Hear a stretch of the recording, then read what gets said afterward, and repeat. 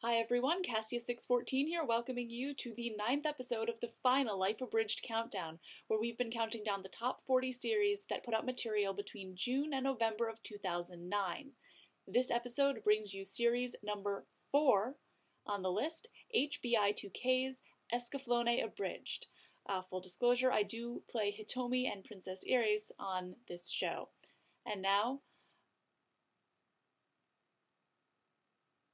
this show, HBI2K's third abridged series after Berserk and Gantz, has a spunky shonen action hero in Vaughn and crazy supporting characters, including the hypersexual Alan Shazar, quite amusing, and at this point a very impressive cast of various guest stars who've been filling in as some of the supporting characters, which has been quite good because one of HBI2K's weaknesses, though his writing has always been fantastic, is the voice range. So it is fun to hear a bunch of different voices in this show, more than he's had in the past. So with that, here is uninterrupted the top 5 moments of HBI2K's Escaflowne between episodes 7 and 16, the material that came out between June and November. Enjoy! Can I get a huddle? Gaddis, Hitomi, Aunt Maluna, huddle. So, quick question. Is Alan Shazar my dad? What makes you say that? Just because I'm short doesn't mean I'm stupid, Aunt Maluna. If anyone has something to tell me, now's the time. The boss doesn't really talk about his very personal life. complicated question. Look, it's very simple. If I'm Alan's son, I surrender and buy the rest of you time to escape. If I'm Duke Freyd's son, we all die to defend this place. Definitely Alan. No doubt about it. You put his penis in your mom! Lord Falcon, we offer our surrender on the sole condition that you allow our guests safe passage out of Freyd. I bow before your wisdom, Prince Sheed. Well, you heard him, men. Everybody drop trow and piss all over the corpses of those who died to defend this place. Hey, that's not what I said at all! Oh, come on, now you're just splitting hairs. In the anime industry's quest for ratings, the creators of shows with strong cross-demographic appeal must pander to 2 separate yet equally important groups. The shonen fandom, who enjoy giant robots, short-skirted schoolgirls, and long drawn-out fights between muscle-bound supermen full of thinly veiled homoeroticism, and the shoujo fandom, who like their schoolgirls magical, their giant robot pilots bishonen, and their homoeroticism right out in the open. These are their stories.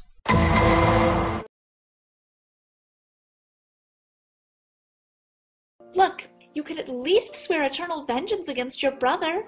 Oh, hey, Falcon's just doing what he thinks is right. I mean, I'm going to keep fighting to stop him, but it's not a revenge thing. He's still my brother no matter what he does. Wow, Vaughn, that's actually a really mature and well-adjusted way to look at it. Hey, thanks! And do you know how many fangirls mature, well-adjusted characters usually get? 50,000! Lower. 500? Lower.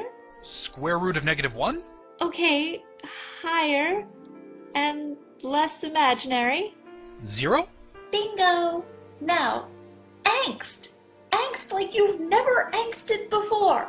Angst, angst, angst, angst, angst, angst, angst, angst. Ooh, a dead lizard! You're so numbed! Merle, put that down. You don't know where it's been. Okay. Wait a minute! Vaughn, how did you know what she was doing behind the hedge? Oh, just did. Don't you get it? You sensed her presence even though you couldn't see her. Just like I do when I sense the Zybox soldiers through their stealth cloaks. You mean, I got a whole new superpower just by being angsty for the fangirls? Hitomi versus Malerna! Passive-aggressive combat! I'm so glad you came to Freyd, Hitomi. I hate to be the only chick in this sausage fest. Really? This might sound silly, but I had this idea that you didn't like me.